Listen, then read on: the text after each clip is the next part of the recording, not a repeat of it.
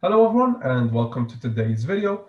In today's quick video, we're going to be learning how we can cite papers using Zotero inside our Word documents. In order to do that, first of all, we have to search for a paper. Let's type in COVID-19 vaccine. Go for this paper right here. We can either copy the PMID or we can copy the DOI. It doesn't really matter. Then we go to Zotero, create a folder, and just name it whatever we want. Then click on this button right here, add item by identifier. Paste the PMID or the DOI. Now we have added the paper of interest inside our folder. We go to our Word document and just search where we want to actually add the citation.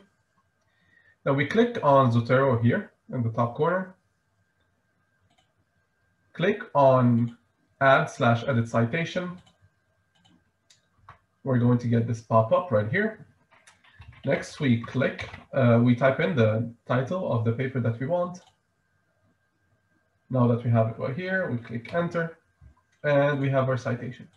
Now, in order to be adding the citation automatically to the references bar, all we have to do is go back to Zotero, right-click on the paper of interest, and click Create Bibliography from Item.